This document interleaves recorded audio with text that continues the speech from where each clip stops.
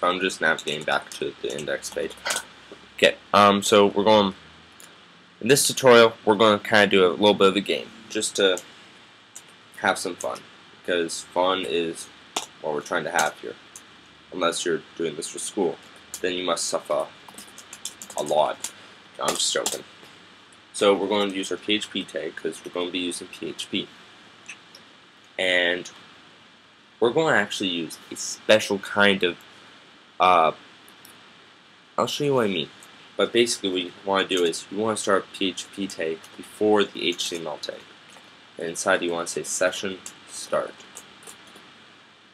And that's all you have to do.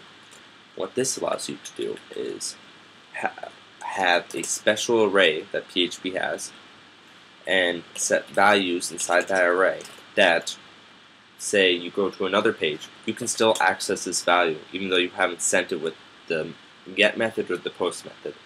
So this is a very, very useful. So we're going to use a mixture of this and the session stuff and the get. And you'll see what the session is as we go along.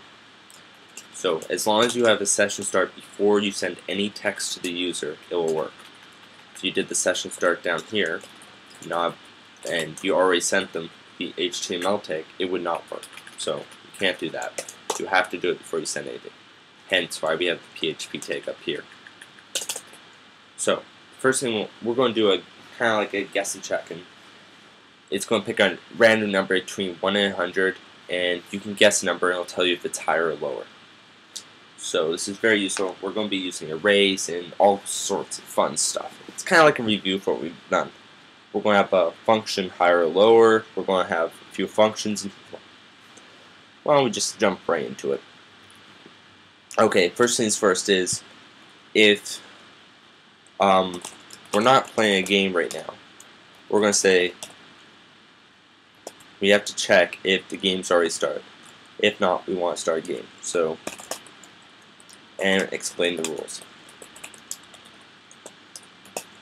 So if it's not started, since this will, sorry, if it's set, it has to be set.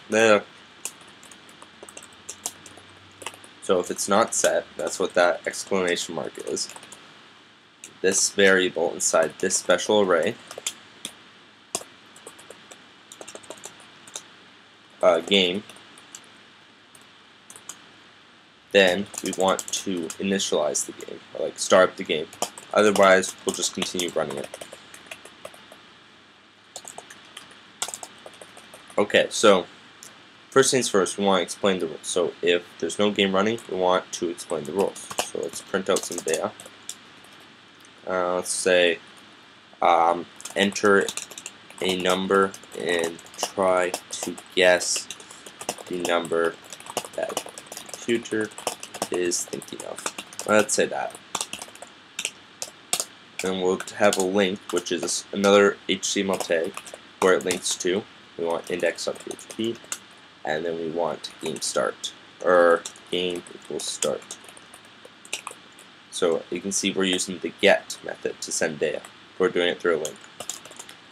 So start. So if we haven't started the game yet, we want this to run. Now this creates a problem. When we click this link, it's going to send get data to this. So $underscore GET, but we're checking for the session. So if the game starts, we want to start this. We want to set the session game to on. So if we don't want to check if it's set, we just want to know if it's equal to this, or sorry, game is equal to start. Because if it's not set, it will be equal to nothing. So it won't be equal to start. So you could also do is set would probably work, but I'm going to do it this way. It works. So if this is, then we want to start the game up. Sorry, equals true. And we actually want to see if it's false. Oh no, we don't. So if it isn't set, else wherever. So actually we want to say if this isn't set or it's false.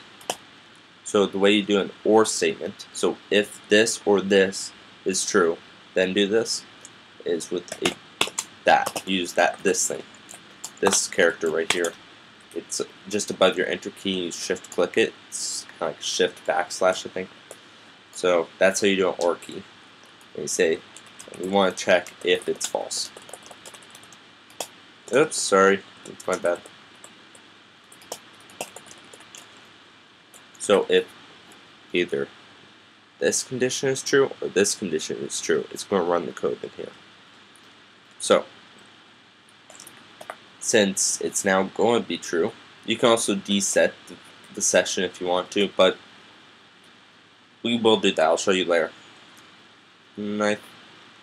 So basically what we have now is if the game's not running, we're going to display a link to the user to start the game. When you click that link, it's going to refresh this page. It's going to go, okay, we have data for the game, and it is start.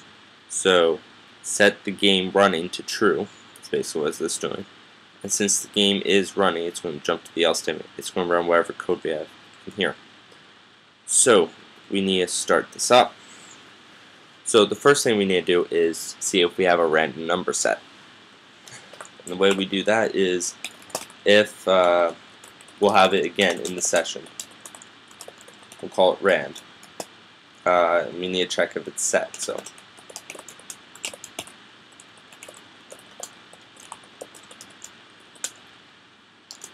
if we've already set a random number, we don't have to do anything. But if we haven't, we do. So we're actually going to say if this isn't set, then we're going to set this to the random number function that we've used earlier, and we want to set it between 1 and 100.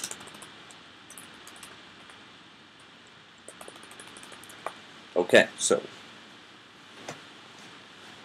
what that's going to do is basically give us a random number if we don't have one already. So we're going to say we're going to have that input, or we want a form here for the user to use, and so we want to echo a form that allows them to enter a number that they want to guess. So the way we do this is we want to echo this out. We'll use single quotation so that, because we're going to be using double quotation beside the echo statement. Let's give it a break line. Actually, I should probably do the same up here.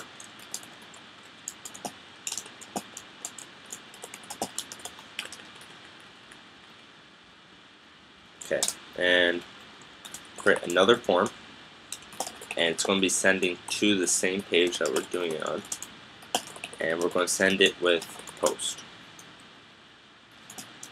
because I prefer post. You know, you can send it with get; it will work just the same. Just remember to change all the post stuff to get, and we're going to say number is what we're checking for, and it's going to be an input. It's going to be a text input, and its name is going to be number. And then now we need to be able to submit this. So let's do a break line tag to make a new line and say input the submit button, and it's going to say yes.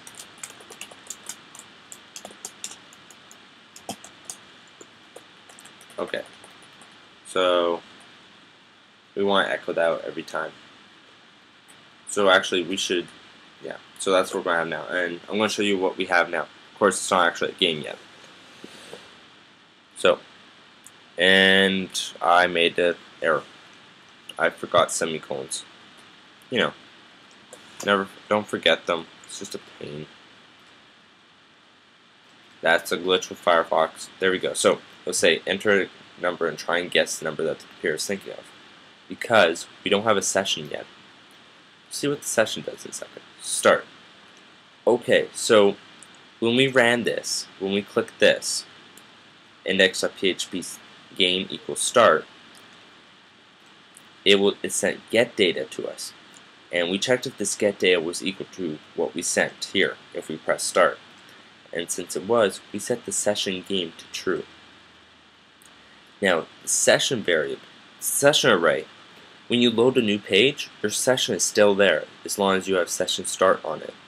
So I could navigate between 4 different pages, and then let's say I had this sub value in session set on the second page. If I go to a 5th page, that same value is still there. I can still access it, I can still read it, I can still write to it, I can still do all that kind of stuff. So that's what the session is if you want to do multiple pages. It's good if you have a login system, for instance. So I'll show you a login system, and Google is a great example of this. So you can see I'm logged in already. So right now I have a session. Google has me in a session. So if I go and navigate to another page, you can still see that I'm logged in. And it's because it has a session for me saying, oh, this user is blank. And so that's basically what the session does. And you can see it's letting me drag, so I don't even know what that is, but that's what a session is. It allows you to have the same variable carry across multiple pages. So basically what we're doing is we're saying that to the game is on. Well, that sounded awesome, I have to say. Let's go back to our page. So the game is on. So now it's going to output this form. Now we could enter a number in here and it will just re-output. But since we don't have any other code, it's not going to do anything. So in the next tutorial, we're going to see if say if it's lower, greater than, or if the number is equal to, and we're going to have a win and whatnot. If they win and so see you then.